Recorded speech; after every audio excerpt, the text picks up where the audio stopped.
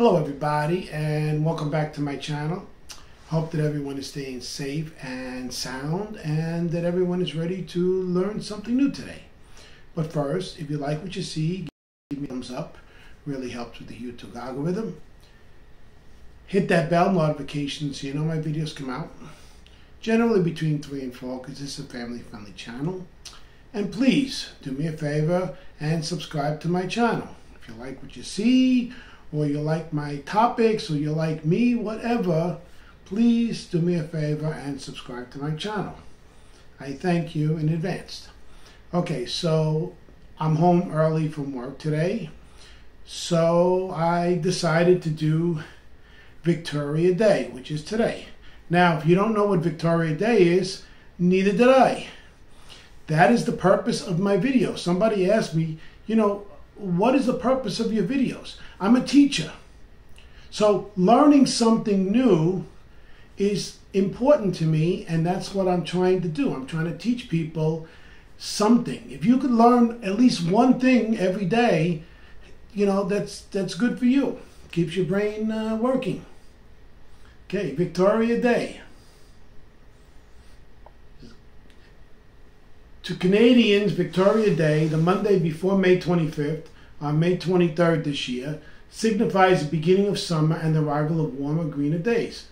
But, much like Independence Day in the U.S., Victoria Day has more colonial roots than are usually discussed amidst all the fireworks and jolly gatherings. This day marks the birthday of Queen Victoria, who was the ruling monarch at the time of Canada's birth as a country in 1867.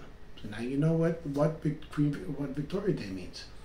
It's a day to celebrate all the wonderful things that make Canada, Canada. I don't know much about Canada. I've been there, but I don't know much about it. Okay. History of Victoria Day. The celebration of the iconic Queen began in 1845 when the Canadian government announced Victoria's birthday on May 25th as a national holiday.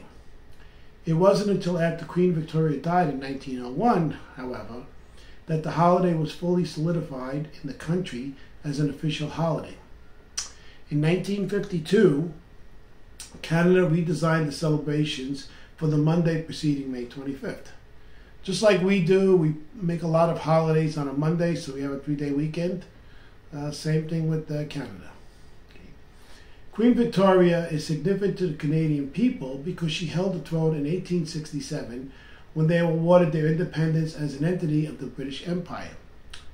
She's also responsible for labeling Ottawa as the nation's capital. Up until 1956, the succeeding monarch's birthday would be celebrated either on their true birthdays or also on May 25th, Queen Victoria's. When reigning Queen Elizabeth took her title, Canada named May 25th as her official birthday within the borders of the chilly North American country. Though her real day of birth is April 21st. Okay. Contrary to what many might think, Victoria Day is not spent learning about the history of the British monarchy, nor is it spent crafting miniature sculptures of Queen Victoria out of clay or paint. The day is all about ringing in the new summer season, which, to people who live quite near the North Pole, is a significant occasion. By the time this holiday rolls around each year, Canadians have been through a long, snowy gray winter.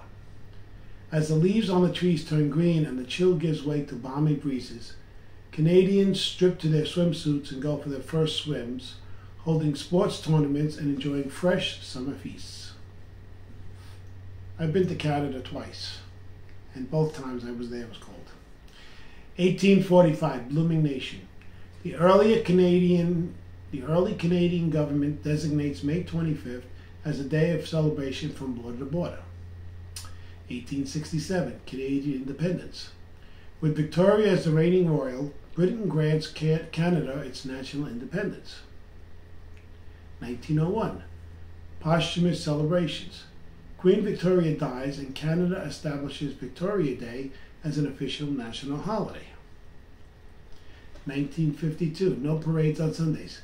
Due to Queen Victoria's staunch religious beliefs, Canada shifts Victoria Day to occur on the Monday preceding May 25th to avoid celebrations on Sundays. Okay, so now we know some interesting facts that we didn't know before. I know I did. So that's it for my video today. Again, if you like what you see, give me a big thumbs up. Trust me, it really does help with the YouTube algorithm. I cannot stress this enough. And comments are greatly appreciated as well. Hit that bell notification so you know my videos come out. As I stated before, this is a family-friendly channel, so I try to put my videos up between 3 and 4 during the week. On the weekends, sometimes it varies. And please, if you like my content, or you like my videos, or you just think I'm a really good teacher, which most of my students do, please do me a favor and subscribe to my channel. Right now, I'm currently about 1,600 subscribers and, can use all the help with getting more subscribers. I'm getting close to my goal of 4,000 hours. I just need about close to 700 hours more. So the more people watching my channel, the faster I can get there. Hopefully, I can get there by the end of summer. I thank you. Stay safe, and I will speak to you soon.